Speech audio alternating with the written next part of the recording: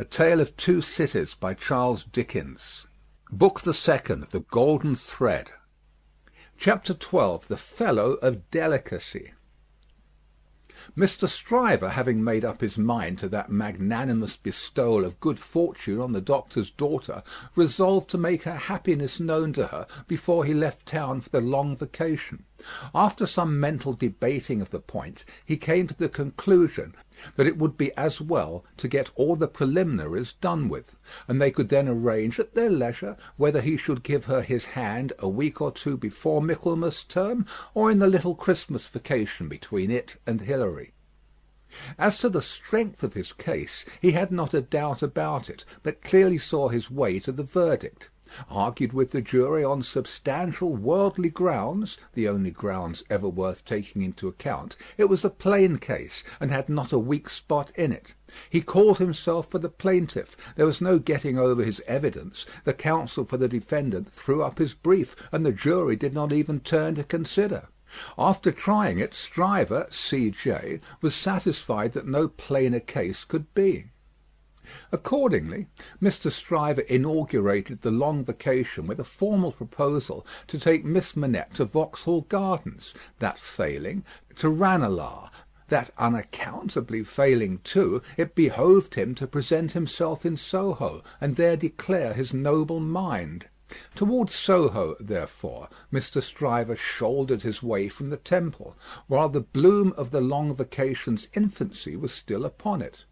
Anybody who had seen him projecting himself into Soho while he was yet on St. Dunstan's side of Temple Bar, bursting in his full-blown way along the pavement, to the jostlement of all weaker people, might have seen how safe and strong he was. His way taking him past Tellson's, and he both banking at Tellson's and knowing Mr. Lorry as the intimate friend of the Manettes, it entered Mr. Stryver's mind to enter the bank and reveal to Mr. Lorry the brightness of the Soho horizon. So he pushed open the door with the weak rattle in its throat, stumbled down the 2 steps, got past the 2 ancient cashiers, and shouldered himself into the musty back closet where Mr. Lorry sat at great books ruled for figures, with perpendicular iron bars to his window, as if that were ruled for figures too, and everything under the clouds were a sum. "Halloa!" said Mr. Stryver. "How do you do? I hope you are well." It was Stryver's grand peculiarity that he always seemed too big for any place or space. He was so much too big for Tellson's that old clerks in distant corners looked up with looks of remonstrance, as though he squeezed them against the wall. The house itself, magnificently reading the paper quite in the far-off perspective, lowered displeased, as if the Stryver head had been butted into its responsible waistcoat. The discreet Mr. Lorry said, in a sample tone of the voice he would recommend under the circumstances, "How do you do, Mr. Stryver?" "How do you do, sir?" and shook hands. There was a peculiarity in his manner of shaking hands, always to be seen in any clerk at Tellson's who shook hands with a customer when the house pervaded the air. He shook in a self-abnegating way, as one who shook for Tellson and Company. "Can I do anything for you, Mr. Stryver?" asked Mr. Lorry, in his business character. "Why, no, thank you. This is a private visit to yourself, Mr. Lorry. I have come for a private word." "Oh, indeed," said Mr. Lorry, bending down his ear while his eye strayed to the house afar off. "I am going," said Mr. Stryver, leaning his arms confidentially on the desk; whereupon, although it was a large double one, there appeared to be not half desk enough for him. "I am going to make an offer of myself in marriage to your agreeable little friend, Miss Manette, Mr. Lorry." "Oh, dear me!" cried Mr. Lorry, rubbing his chin and looking at his visitor dubiously. "Oh, dear me, sir," repeated Stryver, drawing back. "Oh, dear you, sir. What may your meaning be, Mr. Lorry?" "My meaning," answered the man of business, "is of course friendly and appreciative, and that it does you the greatest credit, and, in short, my meaning is everything you could desire. But really, you know, Mr. Stryver—" Mr. Lorry paused and shook his head at him in the oddest manner. as if he were compelled against his will to add internally, "You know, there really is so much, too much of you."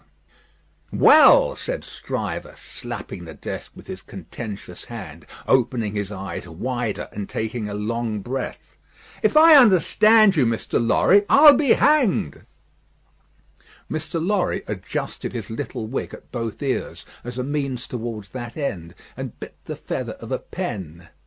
"Damn it all, sir," said Stryver, staring at him, "am I not eligible?" "Oh dear, yes, yes. Oh yes, you're eligible," said Mr. Lorry. "If you say eligible, you are eligible."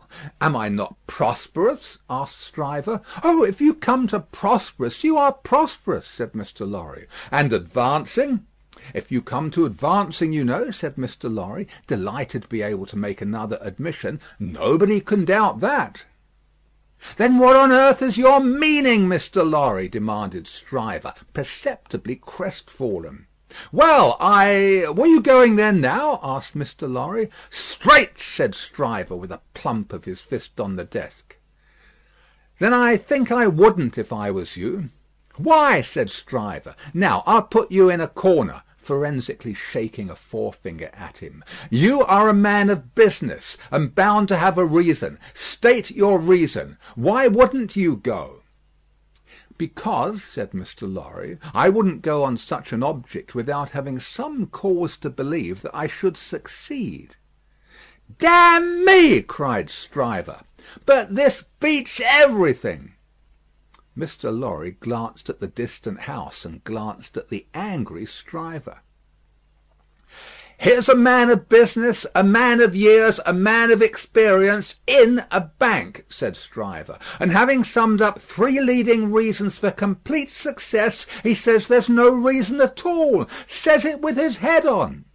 Mr. Stryver remarked upon the peculiarity, as if it would have been infinitely less remarkable if he had said it with his head off. "When I speak of success, I speak of success with the young lady; and when I speak of causes and reasons to make success probable, I speak of causes and reasons that will tell as such with the young lady. The young lady, my good sir," said Mr. Lorry, mildly tapping the Stryver arm, "the young lady goes before all." "Then you mean to tell me, Mr. Lorry," said Stryver, squaring his elbows, "that it is your deliberate opinion that the young lady at present in question is a mincing fool?" "Not exactly so. I mean to tell you, Mr. Stryver," said Mr. Lorry, reddening, "that I will hear no disrespectful word of that young lady from any lips, and that if I knew any man, which I hope I do not, whose taste was so coarse and whose temper was so overbearing that he could not restraining himself from speaking disrespectfully of that young lady at this desk, not even Tellson should prevent my giving him a piece of my mind." The necessity of being angry in a suppressed tone had put Mr. Stryver's blood vessels into a dangerous state when it was his turn to be angry.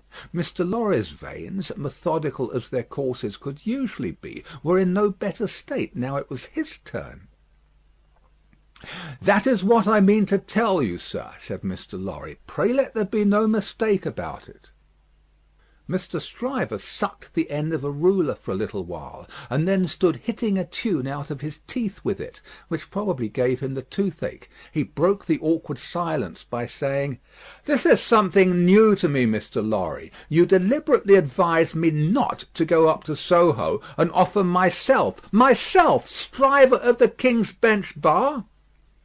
"Do you ask me for my advice, Mr. Stryver?" "Yes, I do." "Very good. Then I give it, and you have repeated it correctly." "And all I can say of it is," laughed Stryver with a vexed laugh, "that this beats everything, past, present, and to come." "Now understand me," pursued Mr. Lorry. "As a man of business, I am not justified in saying anything about this matter, for, as a man of business, I know nothing of it. But as an old fellow who has carried Miss Manette in his arms, who is the trusted friend of Miss Manette, and of her father too, and who has a great affection for them both, I have spoken. The confidence is not of my seeking, recollect. Now, you think I may not be right?" "Not I," said Stryver, whistling. "I can't undertake to find third parties in common sense. I can only find it for myself. I suppose sense in certain quarters. You suppose mincing, bread and butter nonsense. It's new to me, but you are right, I dare say."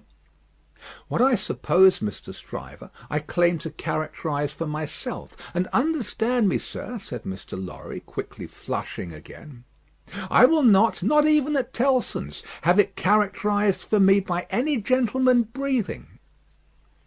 "There, I beg your pardon," said Stryver. "Granted. Thank you. Well, Mr. Stryver, I was about to say, it might be painful to you to find yourself mistaken. It might be painful to Dr. Manette to have the task of being explicit with you. It might be very painful to Miss Manette to have the task of being explicit with you. You know the terms upon which I have the honour and happiness to stand with the family. If you please, committing you in no way, representing you in no way, I will undertake to correct my advice by the exercise of a little new observation and judgment, expressly brought to bear upon it. If you should then be dissatisfied with it, you can but test its soundness for yourself. If, on the other hand, you should be satisfied with it, and it should be what it now is, it may spare all sides what is best spared. What do you say?" "How long would you keep me in town?" "Oh, it's only a question of a few hours. I could go to Soho in the evening and come to your chambers afterwards." "Then I say yes," said Stryver. "I won't go up there now. I'm not so hot upon it as that comes to. I say yes, and I shall expect you to look in to-night. Good morning." Then Mr. Stryver turned and burst out of the bank, causing such a concussion of air on his passage through that to stand up against it bowing behind the two counters required the utmost remaining strength of the two ancient clerks. Those venerable and feeble persons were always seen by the public in the act of bowing, and were popularly believed, when they had bowed a customer out, still to keep on bowing in the empty office until they bowed another customer in. The barrister was keen enough to divine that the banker would not have gone so far in his expression of opinion on any less solid ground than moral certainty. Unprepared as he was for the large pill he had to swallow, he got it down. "And now," said Mr. Stryver, shaking his forensic forefinger at the Temple in general, when it was down, "my way out of this is to put you all in the wrong." It was a bit of the art of an Old Bailey tactician, in which he found great relief. "You shall not put me in the wrong, young lady," said Mr. Stryver. "I'll do that for you." Accordingly, when Mr. Lorry called that night as late as 10 o'clock, Mr. Stryver, among a quantity of books and papers littered out for the purpose, seemed to have nothing less on his mind than the subject of the morning. He even showed surprise when he saw Mr. Lorry, and was altogether in an absent and preoccupied state. "Well," said that good-natured emissary, after a full half-hour of bootless attempts to bring him round to the question, "I've been to Soho." "To Soho?" repeated Mr. Stryver, coldly. "Oh, to be sure. What am I thinking of?" "And I have no doubt," said Mr. Lorry, "that I was right in the conversation we had. My opinion is confirmed, and I reiterate my advice." "I assure you," returned Mr. Stryver, in the friendliest way, "that I am sorry for it on your account, and sorry for it on the poor father's account. I know this must always be a sore subject with the family. Let us say no more about it." "I don't understand you," said Mr. Lorry. "I dare say not," rejoined Stryver, nodding his head in a smoothing and final way. "No matter, no matter." "But it does matter," Mr. Lorry urged. "No, it doesn't. I assure you it doesn't. Having supposed that there was sense where there is no sense, and a laudable ambition where there is not a laudable ambition, I am well out of my mistake, and no harm is done. Young women have committed similar foibles often before, and have repented them in poverty and obscurity often before.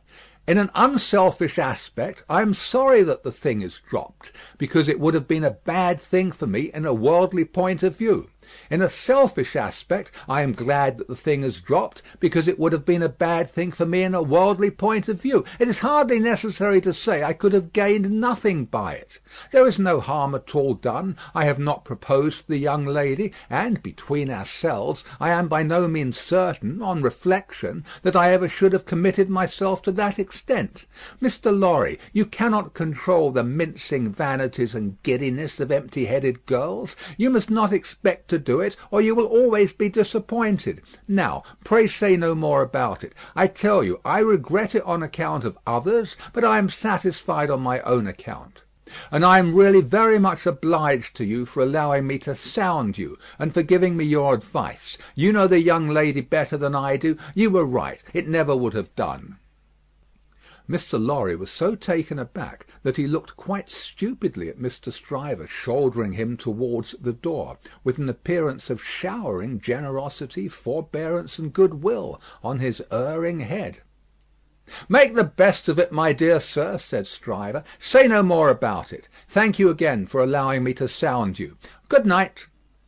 Mr. Lorry was out in the night before he knew where he was. Mr. Stryver was lying back on his sofa, winking at his ceiling. End of Book 2, Chapter 12.